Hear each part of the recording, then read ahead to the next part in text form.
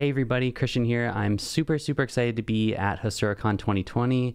I'm really excited for what I have in this talk today, but we have a very limited amount of time, so I'm just going to hop right into it. So I'll make sure to put these slides in the kind of bottom part of this video. You'll be able to see that URL, and I'll also be in the live chat answering questions and making sure to put a link to the slides as well.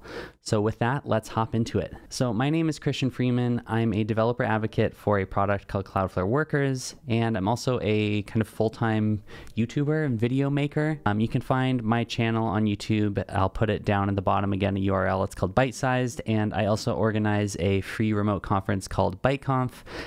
So of course I'm really excited about HasuraCon and to see other remote events and stuff going on. And finally, I'm a full stack developer. So I've been working with React and serverless and GraphQL and all kind of interesting stuff in this ecosystem for a long time now. And all of the stuff in this talk is basically a culmination of kind of experiments and things I've been working on in the last year. So I'm really excited for you to take a look at it, and I think you'll find it as exciting as I do. So first, let's talk a little bit about how web applications work right now. So traditionally, applications use what's called a client and origin model. And the idea is basically that as a user of a website, I'm usually referred to as a client. So like my iPhone, my TV, my fridge, like all of this stuff that has basically a connection going out to different services, to different APIs, that is a client. And my origin is where those requests go to. So it's usually something like, you know, a big data center somewhere in like North Virginia or something like that. And requests go into that origin and we get, you know, responses back. And what this means for most users is that your app is pretty fast. It usually depends on where you are in the world. So for instance, me in Austin, Texas, you know, my latency to most applications is pretty low. Latency being that time that the request takes. So for me, you know, I'm in Austin, Texas. The average server is in like the West Coast or East Coast of the US, right? A lot of it is in the US. And I'll usually find that my latency for most applications is super low. But for a lot of people around the world, right, we're all developing applications for people who are, you know, in different countries, in different, like literally different halves of the world. That model kind of starts to break down because your origin isn't anywhere near where your users are. So Cloudflare Workers is an interesting kind of approach to this concept. It's a serverless platform that lets you deploy JavaScript to Cloudflare's really big network. So traditionally, Cloudflare's data centers have been used for things like bot management, load balancing, and like CDN style, you know, serving assets from a pretty close and pretty quick cache. But as we developed more and more of these data centers around the world, we realized, hey, we have these data centers. Why not let people actually deploy code on top of them? And so Cloudflare Workers is a new deploy platform for deploying JavaScript code specifically. So you can use WebAssembly to deploy things like Rust and C++ and all kinds of other things. But in this case, obviously, you know, we're talking about GraphQL, and we're going to be dealing in the JavaScript ecosystem. And so with Workers, you can deploy your application, your JavaScript application, to about 200 cities in like 90 countries, a huge number. And the result is basically that for the average user, you're going to be running your application within literally milliseconds of where they are. So this really big sort of web of data centers around the world is called the edge, and deploying stuff to the edge is called edge computing. I personally, as you might guess, working as a developer advocate for Cloudflare Workers, I'm super excited about edge computing as like a new platform for deploying applications. And coming from a GraphQL and sort of like full stack development background, I'm really excited specifically for what it means for GraphQL and for that whole kind of ecosystem generally.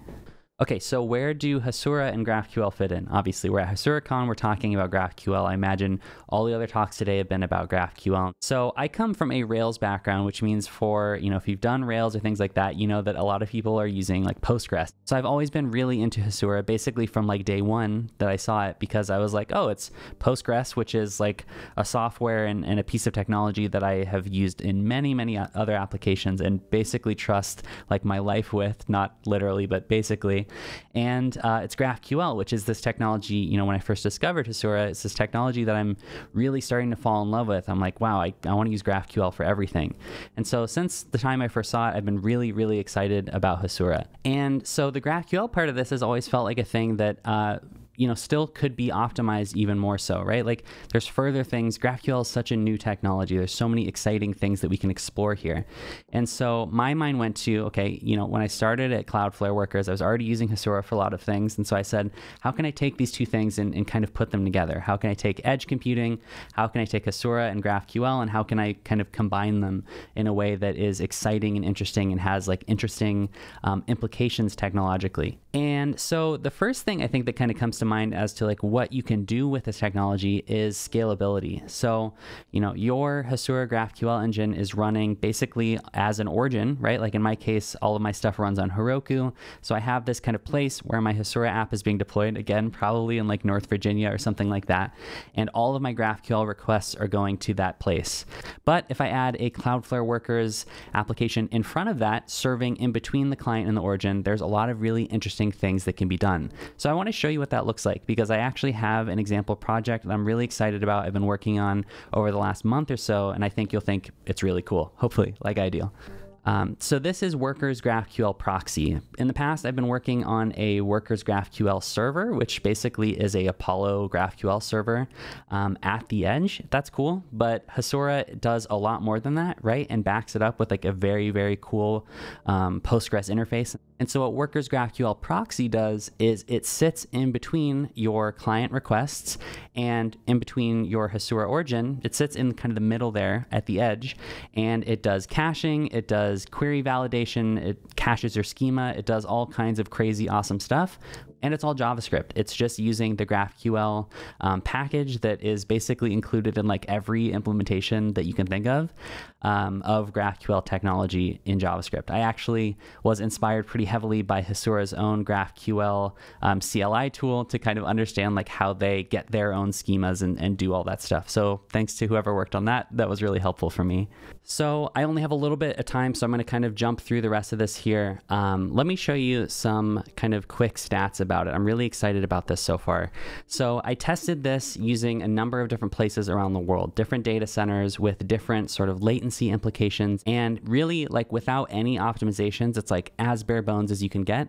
The kind of average response time is really promising. So a lot of the time you'll see that actually the origin and the kind of edge proxy uncached, they actually end up being even, which is pretty interesting. I think it probably goes to show that Heroku is doing their own optimizations around this stuff.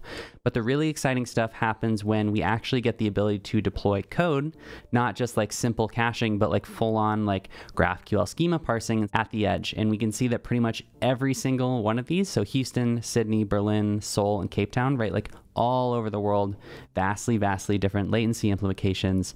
The average time for edge proxy cached, which is like making a request to Hasura, taking that data back and caching it, is way, way faster. In some cases, like we're talking like under 100 milliseconds, which is pretty wild.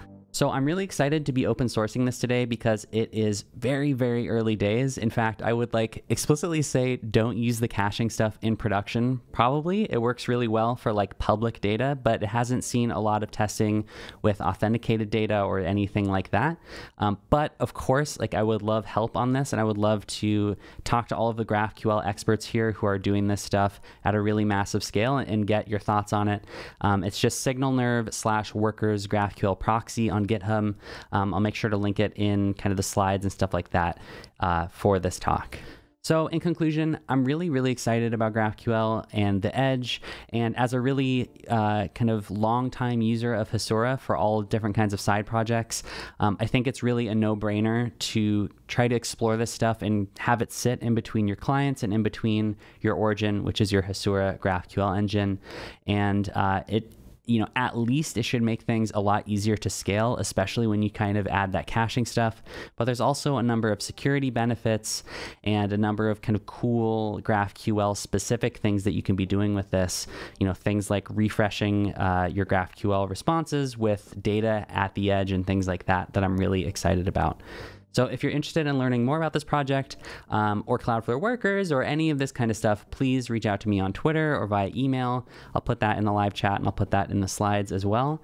Thank you to Hasura for having me. I'm really excited to get a chance. I've been a very long time fan of Hasura and been friends with those guys for a while. So I'm really excited to get a chance to show this stuff off to you. Thanks and enjoy the rest of the conference.